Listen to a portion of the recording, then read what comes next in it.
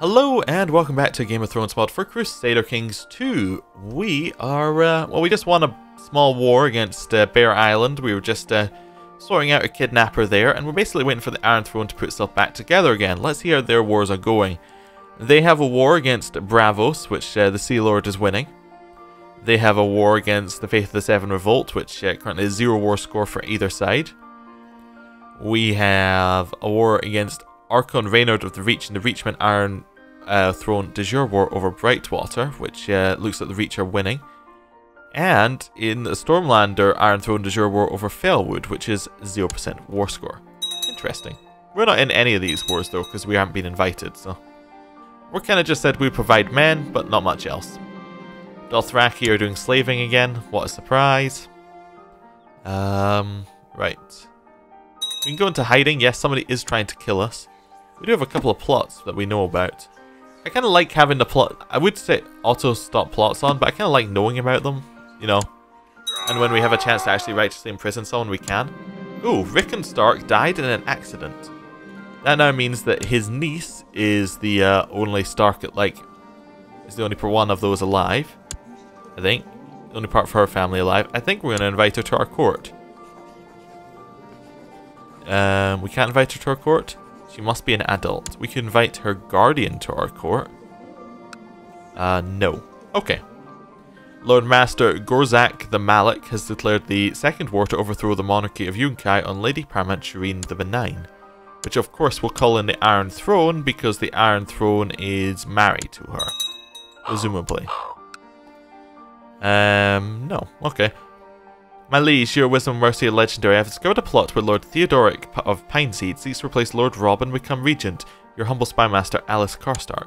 Okay, interesting. Not quite the imprisoning kind of thing we'd be going for there. I'm interested why the Iron Throne hasn't been called into this war. Maybe she just didn't call them? Do you not get called automatically for defensive wars? I don't know. There's a whole bunch of stuff happening with the Dothraki over here. That is a big horde they had going there until Cohort just broke free. Okay. What are our decisions? Let's go into hiding. Yeah, go into hiding. Weak claims, ambitions that we don't want to do any of. We have a Lathan lover owes us a favor. Morella Lannister died bedridden and infirm. She was married to Darian Dane. Okay, interesting. I don't know why we got specifically a pop-up about her, but she died. Okay, King Parquello lost the war over Brightwater, which means the Reach is now back a little bit more secure than it was. How's the Iron Throne doing in its other wars? Sea Lord's winning a little bit more, and the Stormlanders are losing. Interesting. Raiders have arrived in Lady Paramount Shireen's lands. Okay. Corella bought a favor.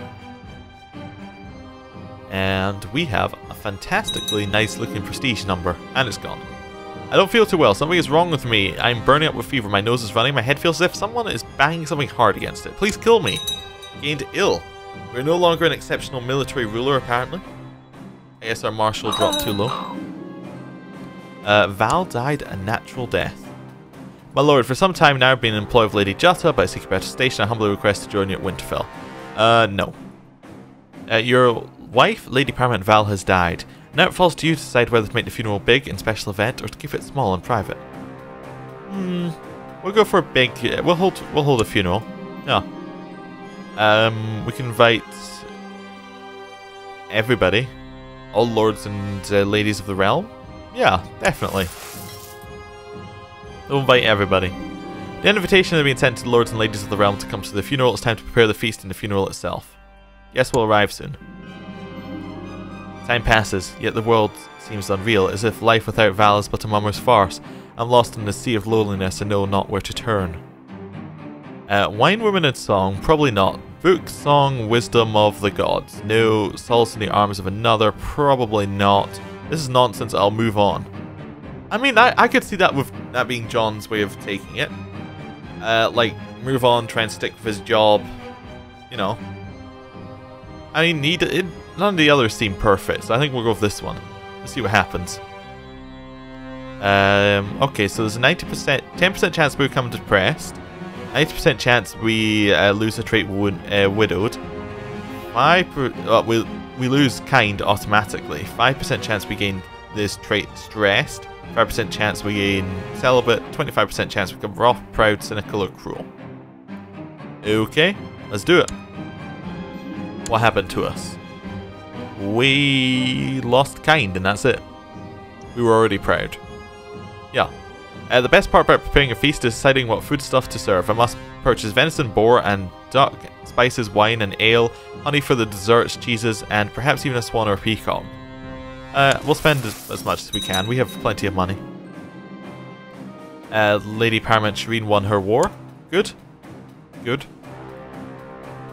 And, yeah, we actually lost widowed as well. I don't think we would get married again straight away, but I don't think it's unrealistic. Maybe we'll wait 2 years or something, then we'll get married again. It's just not unrealistic. All of the guests arrived at Winterfell. Now it's time to start feasting to celebrate the life of Val. Okay. Let's see how it goes.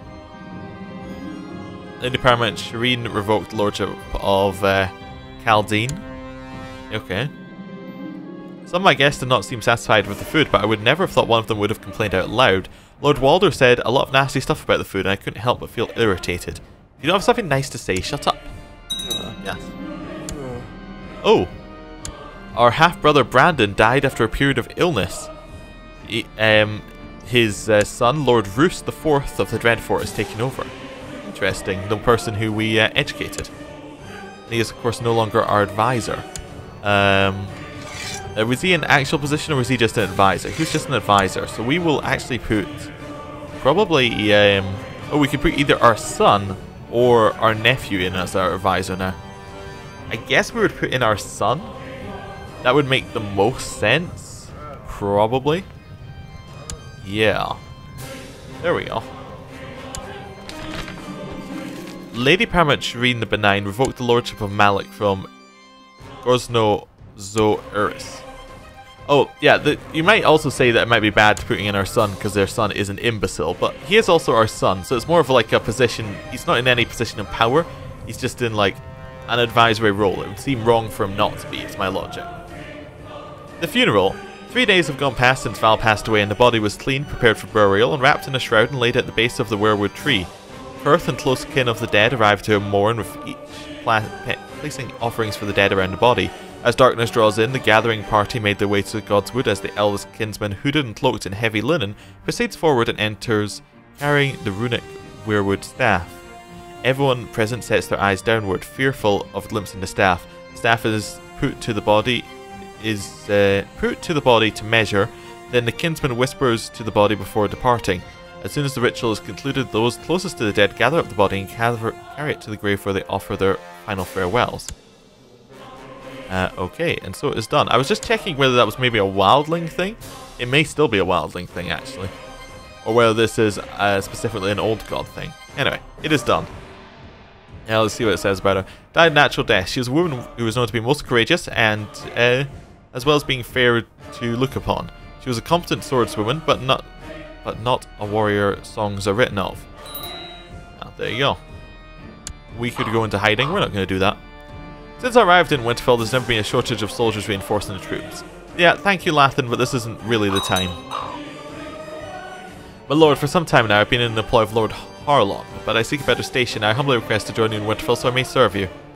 No, because you want to be our master of arms. You know, if you didn't want to be our... Okay, the game crashed. We lost a month. Nothing too bad. We might have to do the funeral again. Yep. We have to do the funeral again. Lady Shireen revoked some stuff. This time Master Benford was not happy with the food instead. King Lancel the Handsome has revoked a castle. Okay. Lady Paramount Shireen the Benign revoked lordship or something.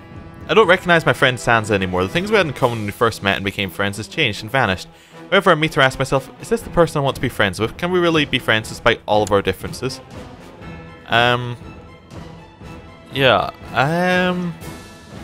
I think, what are we like right now? We're not really gregarious. We're not kind. I mean, we could ask her if we would still be friends. Yeah.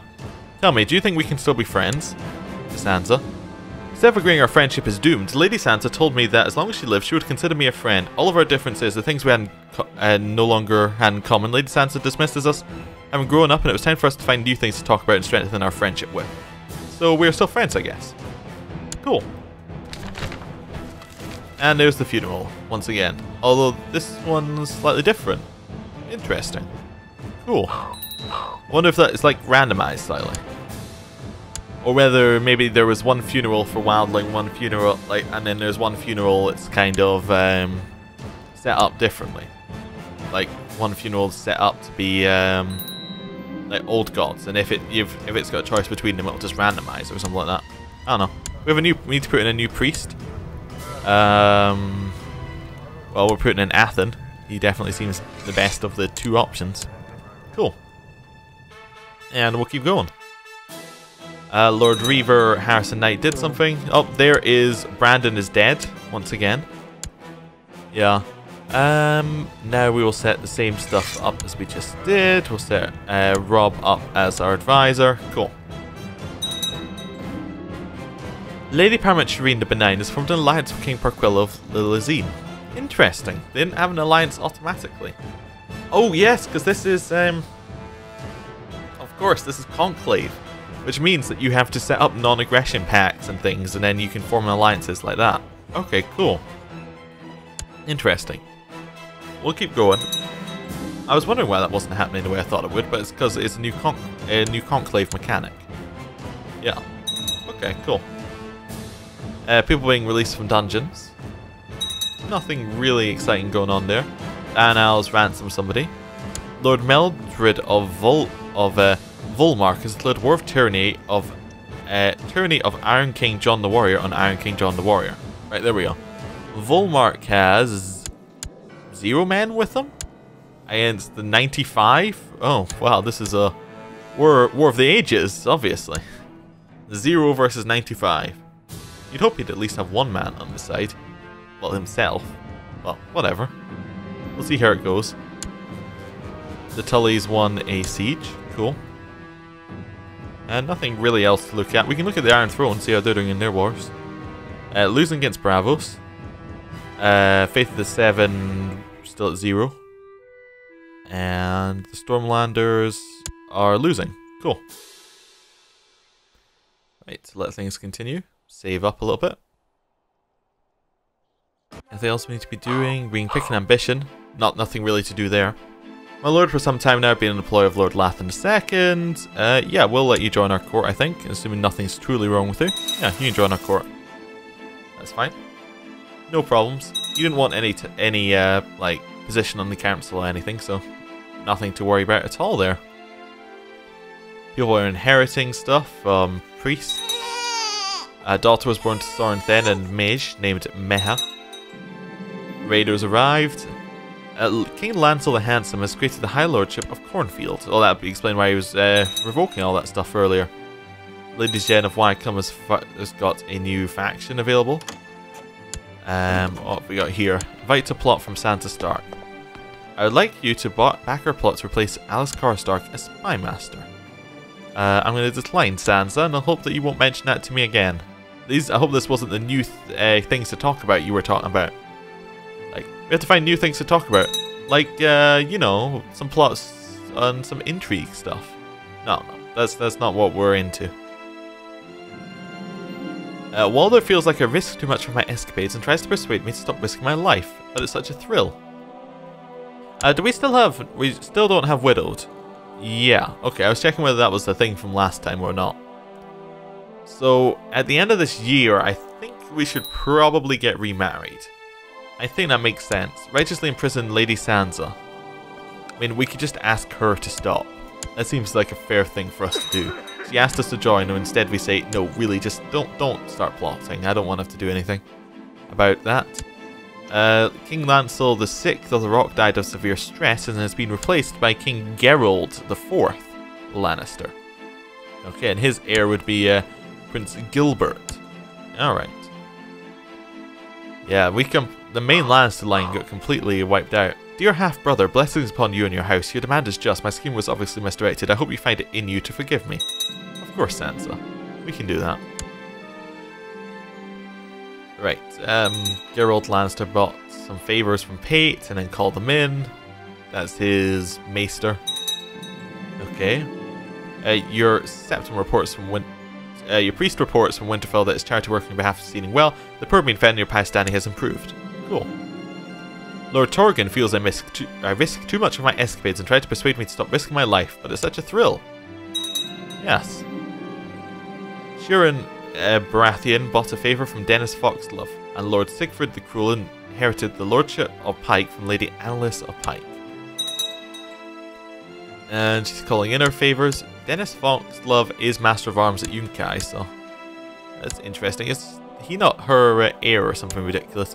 No, it's actually Ralph right now. Just Ralph. Great. Lowborn Ralph. Stefan the Sweet managed to escape from my dungeons at age 61. Damnation.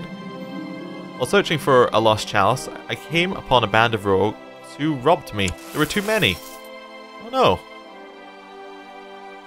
Well, it is... Oh, chosen by Rylor. This is an interesting event I've not seen before. The two gods are locked in an eternal struggle over the fate of the world. A struggle, according to the ancient prophecy from the books of Ashai, will only end when Azor Ahai, the messianic figure, will return wielding a flaming sword called Lightbringer, the red sword of heroes, and raise dragons of stone. The red priests say that I am Azor Ahai reborn, worthy to wield Lightbringer and drive darkness from the world. Wait, sorry, what? You mean her? Yes, Lady Paramount Shireen is chosen by Rylor. Okay. I was very confused. I was reading that and I was like, what? So she is now chosen by Rylor. Interesting. I am not bothered, apparently. Do I look like I'm bothered? Right, auto-saving.